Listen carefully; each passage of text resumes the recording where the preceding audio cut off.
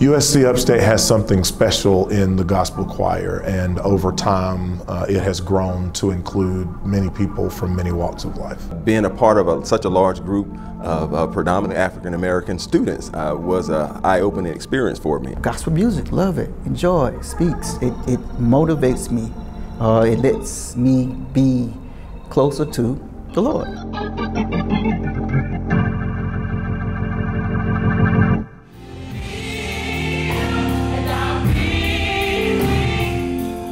I know that we had an impact in people's lives, and there were a lot of souls that came to the Lord. They were saved because of our music and our testimony and song. It wasn't about the party, it wasn't about the, about the show, it was about ministry. I think it really sparked something in me to be like, I love this. Choir and gospel music can just embed in you to turn a bad day into a good day. It wasn't just we were singing, but the words just jumped off the page and it became a ministry for us. It allowed me not to be scared to show my spiritual side. It was something that you looked forward to every Wednesday. It was the thing to do. Getting to know new people and learning songs. You were cool if you was in gospel choir.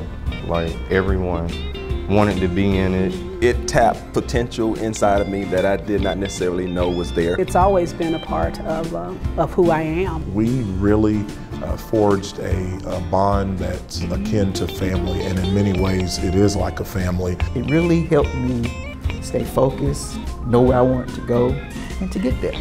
I don't think people realize the impact of music in that regard, but God created music for a particular purpose, and the gospel choir lived up to that, I believe, until this day. Coming in after a tough day academically and ended up in choir rehearsal just kind of took everything, all the stressors away. And we used to cry together, we used to laugh together, and see each other struggle as far as life, academically. It's just lifelong connections to everyone involved with the choir. I've made some lifelong friends here. I wouldn't trade it for anything.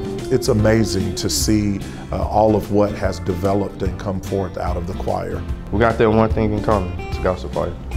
Gospel choir is very strong still. It is something that I hope and pray that continues on at the university.